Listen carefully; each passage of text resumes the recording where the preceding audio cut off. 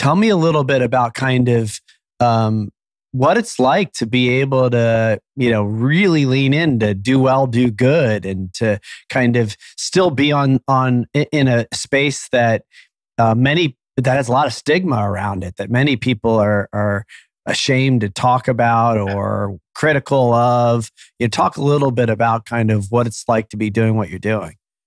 Yeah, let me start with the stigma. It's definitely lessening. A good example would be a month or so ago, a great uncle, didn't quite understand what I was into. Majority of my life with the molecules or plant medicines, even cannabis. Read something in the New York Times about PTSD in vets. And he was like, "Oh, is that what you're doing?"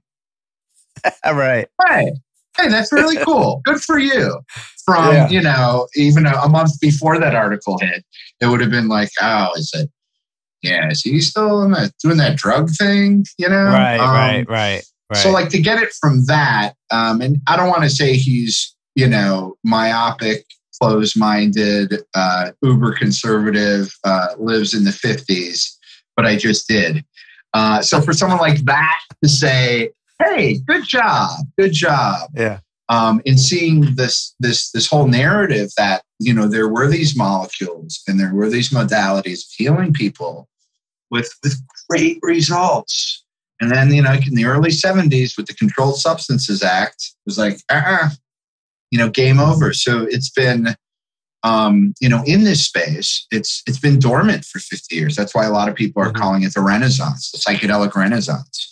And you have this time in history where it's this perfect storm of not just more research, not just shifts in regulatory regimes, not just all the great efforts around cognitive liberty and what's called decriminalization, which is, happening at a rapid clip, not just across the US, but the world. But money. Money is really that last component. And there's contention around this. Some of these molecules and the healing that people have is so profound, and it kind of shakes them at their core and makes them question everything around our societal structure. And more times than not, money is viewed as a predatory, divisive, competitive, capitalistic entity. That being said, the last part of the perfect storm is the beginning of capital markets and the fact that, there's going to be a people who make a lot of money. But as I, often reflect, I don't know why it's still in my head because I haven't watched it in 20 years, but I think it was Cabaret, Liza Minnelli, and the song "Money Makes the World Go Round."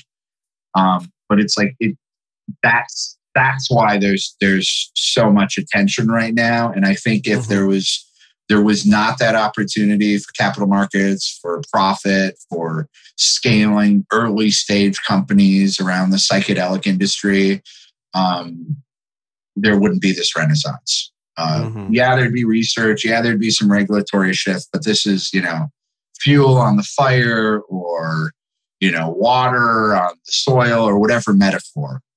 So I think that's a really big reason you're seeing this now. And the stigma shifting is that capital markets side of it.